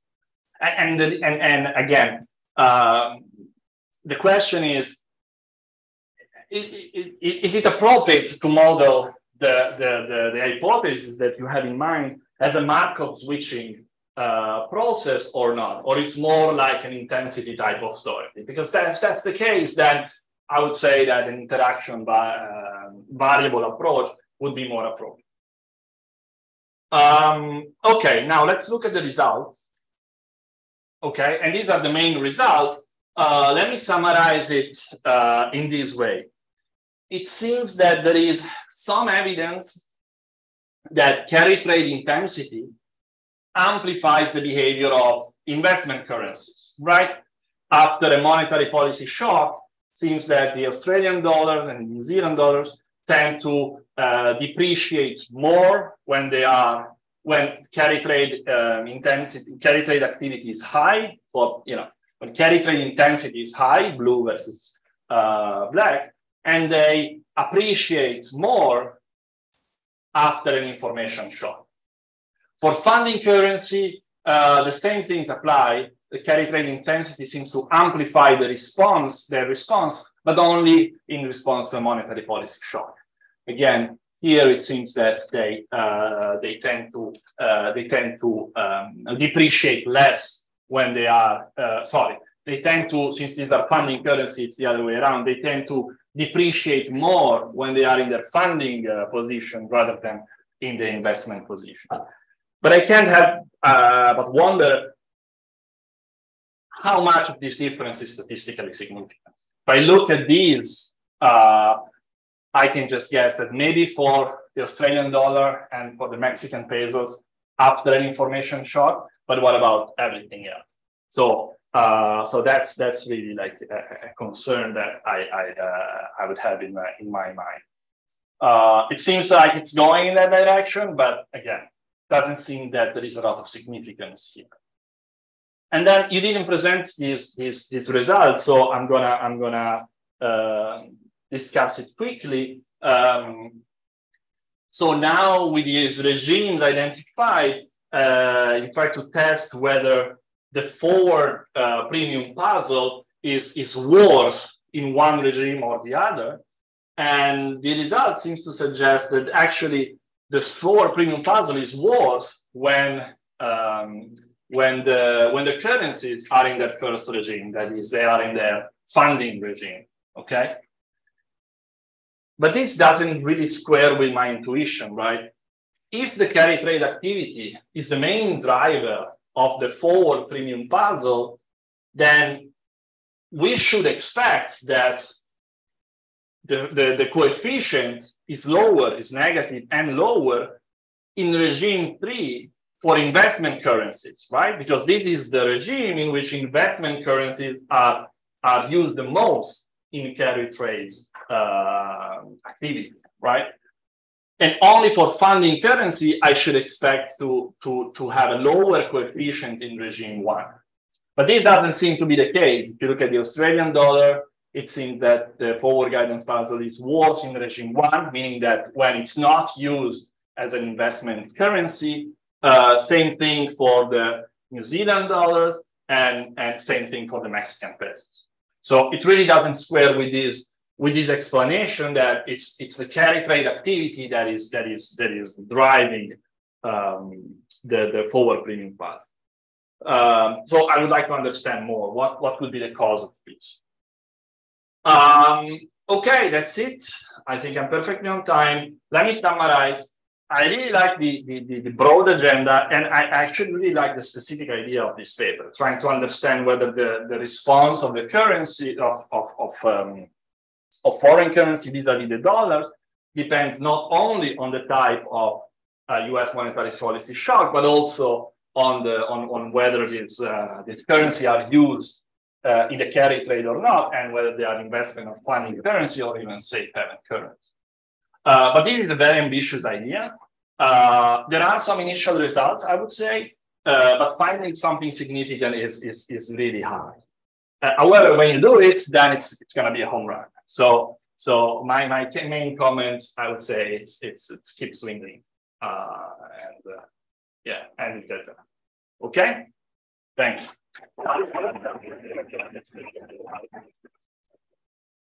Fortunately, I use too much time, so I will skip the Q&A of my paper, maybe to the break, and give the remaining 30 minutes to Daniel. Fair to them. Just one thing, so they shouldn't. Because we started about this company, really about finance. Is there a way to the I think it's that because we have not only this. When it shifts the data, so when it shifts from company to another, then you are if you don't have many shifts, then it's so if for the definite plan, you always have to sign words, this is what the story was. Yeah, I mean it's a good point. Maybe we discuss like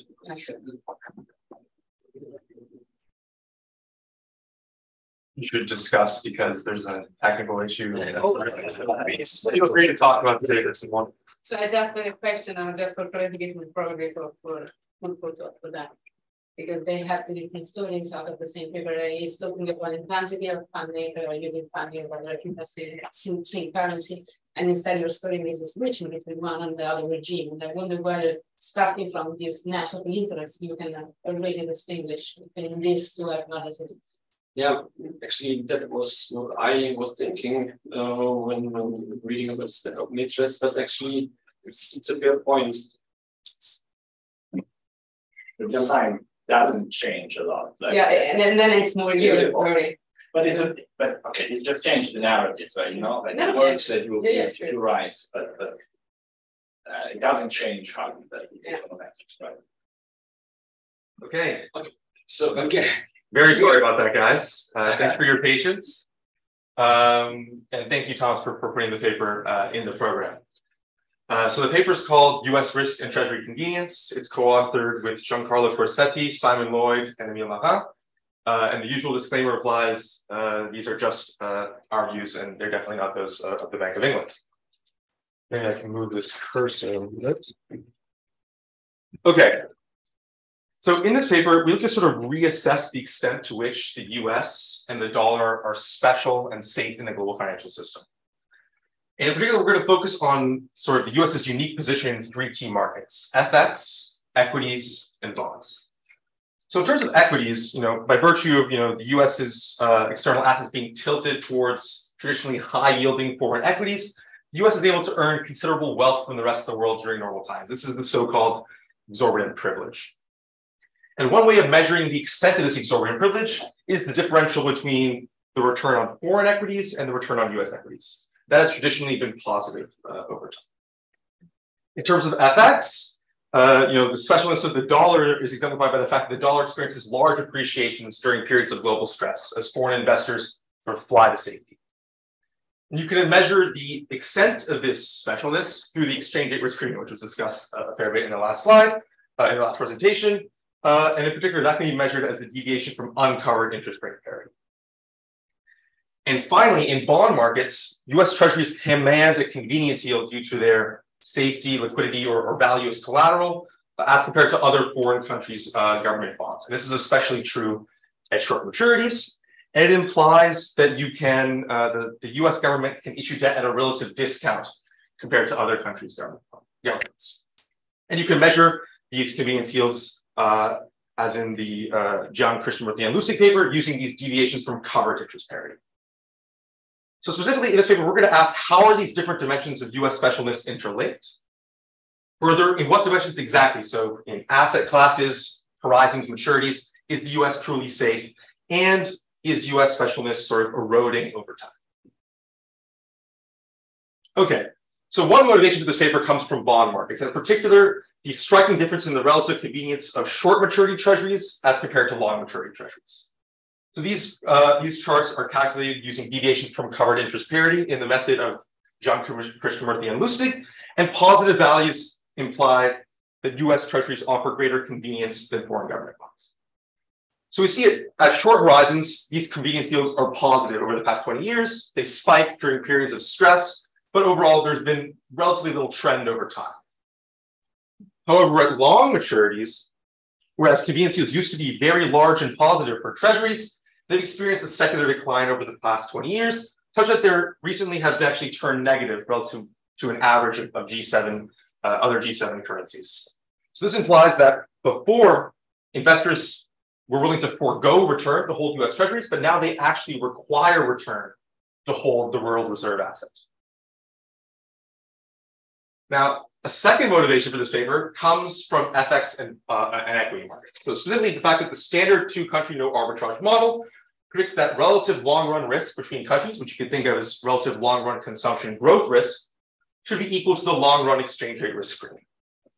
So I plot this long-run exchange rate risk premium here, which is just the carry trade return fashion using long maturity bonds, and we see that it's about zero on average, and has no clear trend.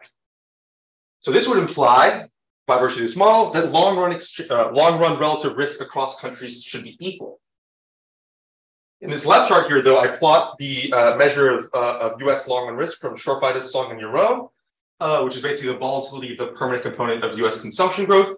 And we see that that has been trending up over the past, from 2015, which is the last date that this variable is available. Can I ask you? Please. The trend up was really a shifting really down and up. Mm-hmm. Yeah, there's not really a trend there. It's just kind of a crisis. Is it 2008 now? Was it independent? So this is not the measure that we're going to use, and you're going to see that our measure of long-run risk, it also is trending upwards over time, but it's going to be coming from equities largely. But I agree, this is not necessarily completely smooth. But you see, there's a large fall in the convenience yield at the start of the sample, which also was rising there as well, slows down, and so forth. But anyway, our measure of US long-run risk, we're going to show an even stronger result, which is that US long-run risk seems to be growing relative to other G7 currencies. Yes. You just answered. Yes. So this is just the measure of US long-run risk. Our measure is going to be, we're going to even show something stronger, which is its relative. Exactly. So because the first thing to think is, well, there is someone that was buying and is not buying anymore, and there is a big player in the world of that, and we call it China. So you told the fact that this can reflect the fact that China has changed dramatically. Interesting. So that's not our story. Our model is going to be agnostic as to the underlying driver of this, but our story actually relates more to the fact that investors might have less confidence in the long-run stability of the U.S., not necessarily because of another player, but in general, after two sort of large crises that took place in the during the 2000s that had their origins in the U.S., like the dot-com bubble and the GFC. So this suggests that potentially this model is incomplete. So in this paper, we're going to start by developing a two-country no arbitrage setup to interlink these measures of U.S. safety in our three key markets: FX, bonds, and equities. And the equilibrium in our model is going to be characterized by an equation that says that an increase in U.S. relative risk can elicit adjustments through two channels, either through the pecuniary returns, the traditional channel, exchange rate risk premia, or a second channel, which is going to prove crucial to us, which is the long run, or which is the convenience yields on U.S. treasuries relative to other countries' government bonds. And in particular, in the long run, which is what we're going to be particularly interested in this paper, countries are going to be able to have different levels of permanent risk, even though long run carry trade returns are near zero, because these risk differentials are going to materialize in convenience yields. In the empirical part, we're going to do two things. First, we're going to construct measures of U.S. relative risk in each of our three markets and at different horizons. And then we're going to use these to test our model implied relationships. Okay, so our main contribution in the measurements category is that we're going to construct these measures of SDF risk, consumption growth risk using data on equity risk premia, bond term premia, and convenience. And this is inspired by the Alvarez and Nierman bounds, which we're going to generalize to account for convenience yields on domestic assets. And when we take these, when we basically apply these measures to our equilibrium relationships, we're going to show that the rise in U.S. long-run risk and the fall in long maturity treasury convenience seem to be two sides of the same coin, helping rationalize a pretty puzzle in the version. Yes. So by risk, you really mean an increase in like volatility of like some underlying shocks, right? An increase in volatility of essentially permanent shocks, long run consumption. Yeah, shocks. Because I'm still struggling to understand. So like before you showed like the volatility of the long run component of consumption growth, like what does this mean? Does it mean like we are more uncertain about the long run? Exactly. That's actually the story. It's getting lower or higher, right? You could even say the mean stays the same, but it's just exactly. Okay. Exactly. You're going to need compensation for bearing the risk of having long run uncertain consumption growth. Okay. And this, you argue, this is only present, but this is more present in the US than in other countries. Exactly. That's what our measure is. Okay. So let's jump into the model. It's going to be an asset pricing model. There's going to be two countries. The home is the US and the foreign, which you note with an asterisk. Representative investors in each country are going to have pricing kernels lambda and lambda star, and the SDF is just going to be the ratio of those across time. Following Alvarez and German, we're going to decompose these pricing kernels into a permanent component, which is a martingale, and a residual transitory component. So this goes to your question. The ensuing permanent component of the SDF is going to reflect the long-run level of consumption growth, essentially. And things that can affect this long-run level are, for example, changes in the steady state probability of a financial crisis or disaster, or the long-run level of growth. Okay? The transitory component, on the other hand, is going to reflect the intertemporally smoothable component of consumption growth. So the classic example here is business cycle risk. And in terms of actual risk here, how are we going to measure risk? We're going to measure risk as the conditional entropy or volatility of these stochastic discount factors. So this is going to be equal to the expectation of the log of the SDF minus the log of the expectation. So it's a measure of curvature. And if the SDF is log normally distributed, this is just going to be equal to 1/2 of the variance. Otherwise, it's going to include all higher order cumulants. And we're not going to make the assumption of log normality. We can also define the volatility of the permanent component of the SDF, which is what we're really going to be interested in here. And the idea basically is, that if that volatility is larger, you're more uncertain about long-run growth prospects, so you're riskier in the long run. And we're going to use these SDFs to price these assets, bonds, equities, and warrants. Okay, so bond markets. So we're going to allow agents to invest in a full term structure of bonds, home and foreign bonds, whose maturities are going to be indexed by K. Importantly, we're going to allow these bonds to offer both a pecuniary return, R, and a non-pecuniary convenience yield, which we denote by theta. And importantly, these convenience yields are going to be both investor and asset specific. So for example, the home investor in pricing the home bond is going to take into account the pecuniary return R on that bond, but also the home investor specific convenience yield on that home bond, theta HH. On the other hand, for the foreign bond, they're going to take into account the local currency return of that foreign bond, accounting for the expected appreciation of the foreign currency, and the home investor specific convenience yields on the foreign bond, so theta HH. And you can have analogous expressions for the foreign investor as well. And just like the literature, we're going to assume that these convenience yields are observable ex ante at time t. That's why we're able to pull them out of the expectation. That's pretty innocuous considering we're going to measure these convenience yields essentially using deviations from covered interest parity, which are known at time t. Okay. We're also going to allow these investors to invest in local equities, whose convenience yield we're going to normalize to 0. So you can think of those convenience yields in the previous slide as the relative convenience of bonds as compared to equities. So these are those Euler equations. And finally, these Euler equations are going to be satisfied if exchange rates evolve as the ratio of investors' stochastic discount factors multiplied by a convenience yield wedge.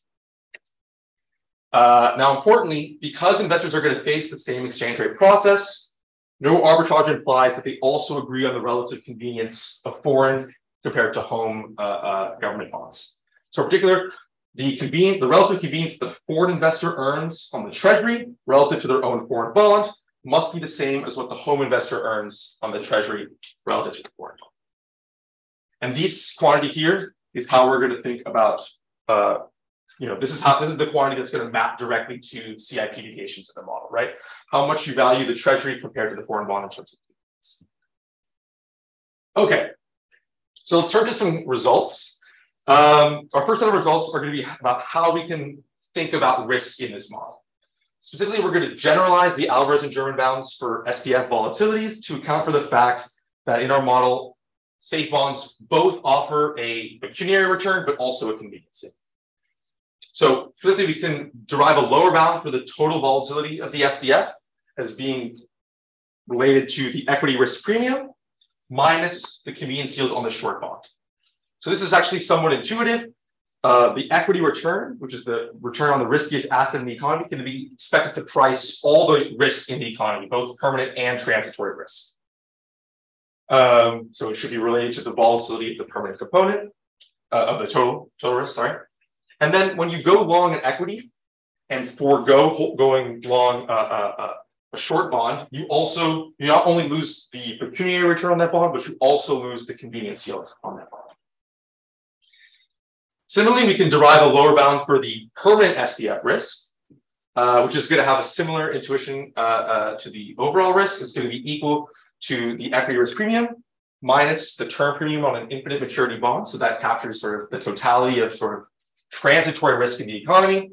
And again, we're going to, when you forego holding that long maturity bond, you also forego getting that convenience yield between T and T plus 1.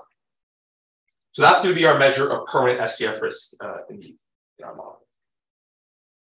So before I turn to some more results, let me just discuss, because I think it's important, how we're going to measure these quantities in the data. So the key thing we're going to need to estimate is the equity risk premium, which is an notoriously challenging thing to estimate. For now, we're going to follow Poirier and Gourio and calculate the equity risk premium using a Gordon growth model. So the equity risk premium in a given country is going to be equal to the dividend price ratio plus the expected growth rate of dividends minus sort of the real risk-free rate. And in our baseline, we proxy for this expected future dividend growth using lagged dividend growth. Presumably because investors are, they observe the same data as we do, and we don't, in an ideal world, we don't want to use future values to proxy for risk. Yes. Yes. Something that you already. Oh yeah, please. You're not able to accommodate some of your values. So this convenience replicate some part of the home values goes in that direction. What extent? Oh, that's interesting. So I was thinking that you meant more home bias in terms of equities. But what exactly do you mean by home bias? Because you have home and foreign, yeah. They have to invest on the foreign bonds and foreign land is the same as at home. We know that when you look at portfolio, the composition of portfolio is usually highly concentrating more on domestic than on foreign land. You introduce this term you call it. Now you have 4 convenience yields, and they're different. Whether for the home person investing in a home house, it is convenience yield. Can explain part of what you see in the portfolio composition. So at the end of the day, yeah, these convenience yields are just a wedge. Exactly. It's a wedge, and you know, when we take this model to the data, we're going to map these convenience yields to CIP deviations. So to the extent that sort of CIP deviations reflect some fact that home investors want to hold the home bond for some non-pecuniary reason, I think the answer is yes. So one step ahead is to what extent they can accommodate, and then if your story really can capture also that part of it, or just a small part of it. Yeah, interesting point. Yeah, thank you. Okay, so anyway, these are going to be our measures of relative of a country's risk. We're going to construct these measures for both home and let's say all G7 economies. We're going to measure these within country convenience yields using swap treasury spreads, as in do and Lee. And we're going to proxy for expected term premium using realized returns. So here are our measures of relative risk. In particular, on the left, we've got the US equity risk premium that we estimate net of the average G7 risk premium. And on the right, we have our measure of US relative permanent risk. So we see that US relative permanent risk is rising over time. And in fact, it's rising faster than the equity risk premium because term premium in the US have fallen relative to G7 on average. That's the other part of the story here. Yes. Can you say, because this is relative risk, yeah. Can you say, is it like, maybe you just said this, is it the US like staying constant and the others getting safer, or is it the US getting riskier by the others? They're both rising. This coefficient for the US is about 0.56. So just US equity risk premium, the slope of the line is about 0.056. So it's rising faster. The rest of the world is also rising. Equity risk premium and the rest of the world are also rising. It's getting more. Yeah, but US is rising significantly faster. Okay, so given this, we can derive that equilibrium relationship that I showed you in the first slide. So basically, we can rate US relative permanent risk to the long run UIP deviation and the long run relative convenience of US treasuries. Okay, the intuition for this expression is that if US long run risk rises, as compensation for bearing this greater long run risk, US investors are going to require either greater pecuniary returns or non-pecuniary returns to their cross-border holdings. So either you're going to have to give them a greater exchange rate risk premium, or the convenience yield of US treasuries must fall relative to the foreign bond so that the US investor gets a greater non-pecuniary return on the foreign bond. So that's the intuition of this expression, okay? Now, absent convenience yields, long run UIP holds, this is the loose and spotless and Vermont result. It implies that relative long run risk across countries should be equal. But in our setting, when you have convenience yields, instead it implies a very tight relationship between US relative long run risk and these convenience yields. So we want to test this in the data. The first thing we do is these quantities that we're interested in are non-stationary. So we first test if there's a co-integrating relationship, which there very clearly is, between our measure of treasury convenience yields and the various measures of relative risk. And that implies that we can run regressions to estimate their long run relationship and arrive at sort of super consistent estimators for their long run effects.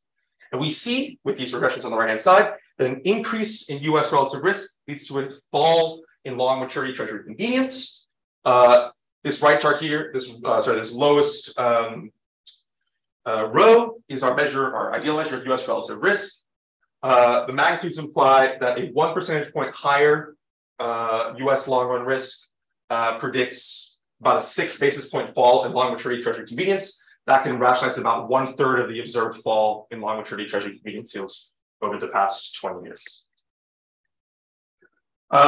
Finally, we can drive actually a stronger relationship, which should hold period by period rather than just an unconditional average, if we move into sort of holding period space.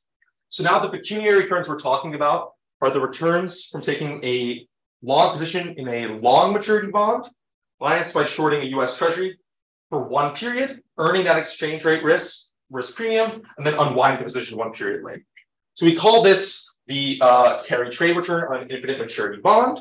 And you earn, as I said, the exchange rate risk premium plus the relative differential in sort of term premium across countries.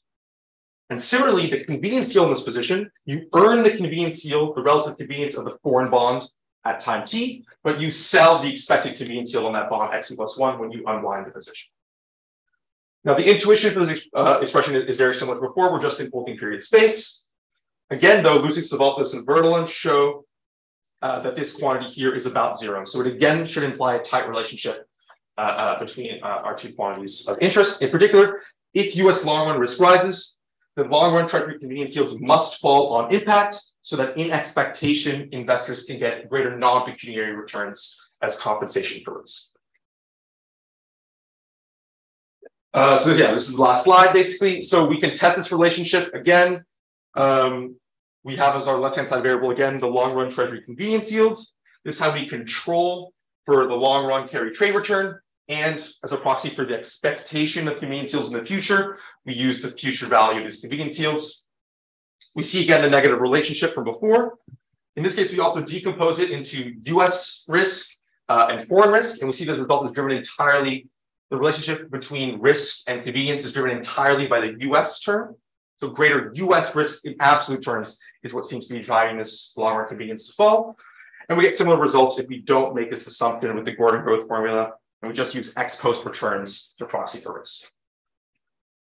Okay, so thanks very much, guys. Basically, yeah, overall in this paper, we develop a framework to assess different dimensions of US specialness in FX, bond, and equity markets. Our main conclusion is that the rise in US long-run risk and decline in Treasury convenience seem to be two sides of the same coin. As I mentioned, our preferred interpretation is relates to sort of scarring effects of crises that originated in the US. Thanks very much.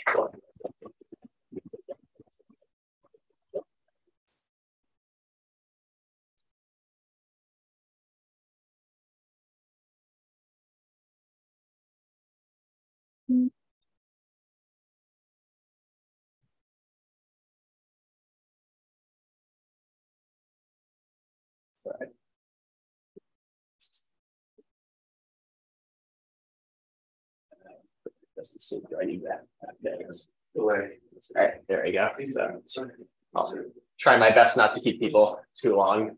Thank you so much for inviting me to discuss this very interesting paper. I've learned a lot reading it, and it connects some topics I've been very interested in sort of narrowly to much broader questions in exchange rate risk premia and equity premia. So for me, it was a great paper to learn a lot from.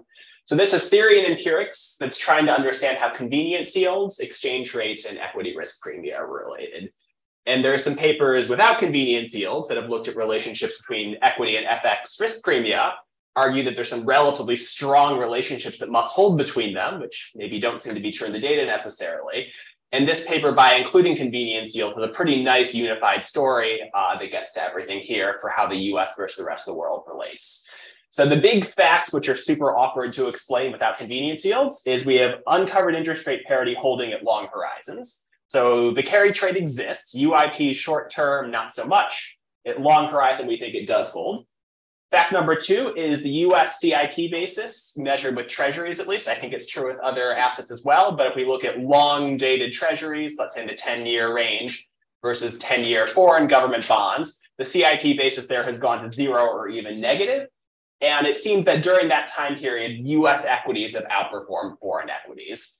And the argument is number two and number three are effectively two sides of the same coin. So without convenience yields, UIP holding means that effectively risk premia in different countries have to be very related to each other because the entropy or volatility, depending how you want to think about it, of their stochastic discount factors can't be too different. So here's fact number one from a previous paper. You make money doing the carry trade. That's the red line here. But if you look at those carry trade countries and buy their long-term bonds, finance with short-term bonds, or swap it from short-term to long-term exposure, that cancels each other out. The sum of the red and blue lines are a ballpark of 0 here, suggesting that for long maturities, the carry trade basically doesn't exist. UIP is approximately true. Here's fact number 2. The US in recent years has been outperforming foreign equity markets. We've got realized returns on one side and their sort of Gordon growth dividend discount ex-ante expectation on the other side. And on both of them, it looks like having a US bias is good. My Vanguard account's very happy about this. I'm too lazy to diversify very well, so I got lucky. All right, fact number 3. The US Treasury basis used to be positive at long maturity. It's become a little bit negative, and this is sort of in the ballpark 30-ish basis points down to minus 10, almost 20-ish basis points. At short horizon, we don't seem to find that, but we're interested in long horizon relationships here. That's where the awkwardness seems to arise. So this is an interesting fact. All right. So the theoretical setting we're trying to use to integrate this is first we want to relate risk premia in the equity market to the behavior of stochastic discount factors. And they relate to this argument from Alvarez and Urimon that for any risky asset, we have a lower bound either on entropy, or if you want to think in log normal terms, volatility, the stochastic discount factor based on the expected log excess return of that risky asset. If you include convenience yields, as they do, you get a little bit of a wedge there. And they have both a short horizon version of this and then a long horizon as well, based on this decomposition of SDFs into a long dated martingale term and then sort of transitory fluctuations around it. Don't have time for the math, but they talked about that in the previous. Okay, and then if you have that decomposition, you have this relationship it has to hold, that the differences in these entropies or volatilities of SDFs, and then differences coming into risk premia and foreign exchange between the countries, and then this sort of long horizon notion of convenience yield differences, that has to add up to 0. The data suggesting there are no long horizon FX risk premia. So in previous papers, that would say, well, we have to have the same entropy or volatility of the SDFs. How can we have different equity premia? But if we have convenience yields as our sort of residual to make the equation hold, then we have an empirical relationship we can think about. Do differences in SDF volatility, which we're going to proxy with equity risk premia, seem to be related to how convenience yields move over time? All right, and they bring the theory to data with some regressions. And the main thing they do is they want to predict changes in convenience yields. I guess predict is really the wrong term. Cross-sectionally, I don't think it's a long forecasting exercise, but do they sort of move together? This relative risk measure versus this convenience yield measure. There's various controls in the paper, fixed effects, no fixed effects. I don't want to get too into the details of it, but broadly what they show is when it looks like the equity premium is increasing in a country, that has something to do with their convenience yield falling. That explains that US graph, but this is from a panel data regression. So qualitatively, that relationship seems to be there. My first comment is the expected returns of stocks. I think maybe there's a slightly better measure. There's this SVIX measure that Ian Martin likes to use, where under some assumptions, you get a lower bound on expected returns by looking at stuff in options markets. I think that data is not super hard to have. I found my way to getting it for other reasons.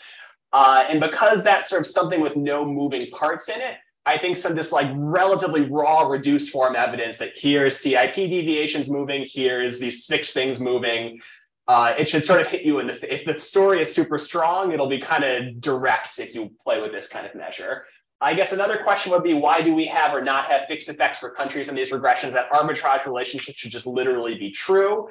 Why, in empirical work, of course, there's judgments, but if I take the model 100% literally, it should be robust to literally anything you throw at it. So I'm curious your thoughts on the specification. Comment number 2 is maybe we want to think about the cross-section of countries more. We're framing this about sort of the US versus everybody else. But if we think about CIP deviations, there's this strong pattern of Treasury CIP deviations in the level of nominal interest rates. Does that line up with the cross-section of expected equity returns? That would be super cool if it's true. I might be sort of asking for more than the data cooperates with us.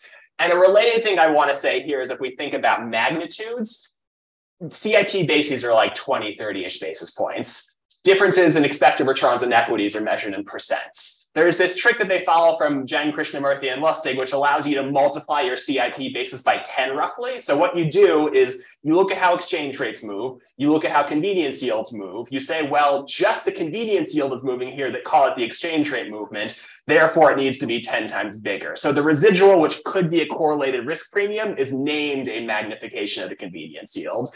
It feels a little bit like, rare disasters having, hard to observe measures of the SDF are now becoming hard to observe measures of a larger arbitrage spread. So we're naming the residual two different ways is kind of my take on how this literature has evolved. I'm a little bit skeptical of both approaches and just think the world is kind of complicated, but I think that's really crucial for lining up the magnitudes here. Can we say that the movements in the CIP bases and the movements in the difference in the equity premium conceptually are the right size relative to each other? I think here and in many papers is a big question. Another thing is within country convenience yields. So this is where they mentioned my work a little bit. We have a measure where we compare an option implied risk-free rate to treasury yields. When you strip that out and you look at CIP bases on our option implied rates, there is no cross-section across countries. So we think there's maybe sort of two separate things here, like a constant notion of an international arbitrage spread and then a domestic thing which varies with the level of nominal interest rates.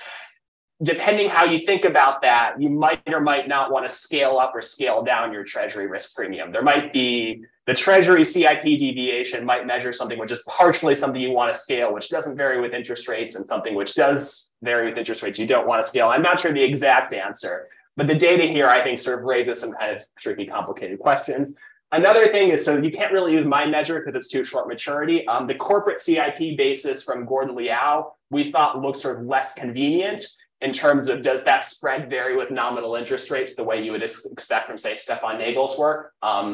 And the last thing I want to say, I guess I mentioned this quickly, is the relative magnitudes of convenience yields versus risk premium is really important here. If long duration UIP really holds, there should be a one-for-one relationship with these. But really what we've just gotten from the empirical work is that the slope of the relationship is correct. Telling me how that regression coefficient maps into something conceptual there, I think that may be very difficult, but if you could nail that down, I think that's, if you take the model literally, what the implication should be. So to quickly conclude, we have a new joint understanding of convenience yields, risk premium in equity markets and in currency markets. And the paper is really nice because it's sharply conceptual. Here is a strong relationship, which is surprising if you don't do some fancy math, but the fancy math pushes you to a very robust result at the end. And the empirical work, I think, is very suggestive of at least the mechanisms behind it making a lot of sense. And maybe the numbers do or don't line up precisely. But broadly, this idea that the drop in the US convenience yield and this rise in long run risk being related to each other, I never would have thought about without this sort of relatively technical machinery, but ex post seems plausible and quite intuitive. So I definitely learned a lot from the paper. Thanks so much.